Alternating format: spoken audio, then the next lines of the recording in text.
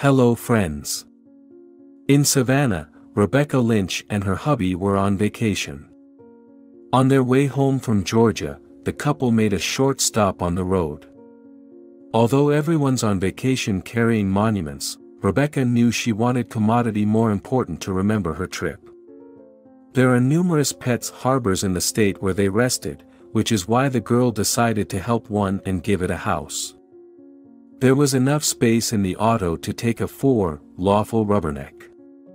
Preparing for such a step, Rebecca read about a terrier named Lizzie, who miraculously escaped euthanasia. Knowing that the pet would be euthanized in the sanctum, the former possessors gave Lizzie there, who was also pregnant. In addition to all the mischances, the pet broke its leg. Rebecca realized that such a small pet had suffered too important and decided that it demanded a home and loving possessors more than others.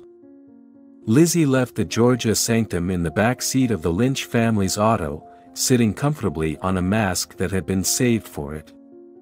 For the first many hours in the auto, the canine was veritably nervous but also realized that people would not harm it. The unanticipated happened on the road. Lizzie went into labor. Perhaps its time to come a mama has formally come, or perhaps it eventually felt that these people would take care not only of it but also of the babies. Rebecca, slightly getting the proprietor of the pet, also tried on the part of a midwife, helping the canine in taking care of its babies.